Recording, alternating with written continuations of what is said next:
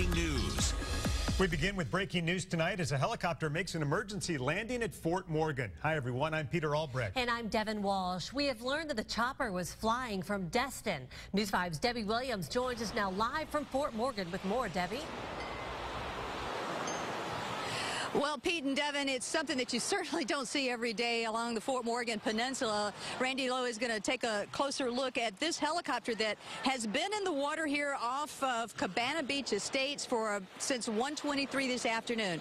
What we know at this point is that the pilot made an emergency landing after experiencing some kind of engine trouble. He was flying from Destin to Baton Rouge. He had a choice to make of whether to land that helicopter on the beach or to put it in the Gulf, and he made the wise decision because the beaches out here are pretty packed at this time. And we are just east of the Beach Club, which is also a very popular destination, and it is full of folks right now.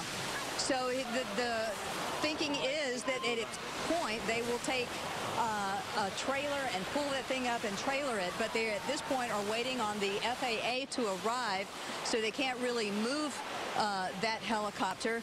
And we're told just a few minutes ago that the FAA made a mistake and went to Dauphin Island instead of Fort Morgan, and so the wait is even longer. We did talk to the pilot. He did not want to go on camera.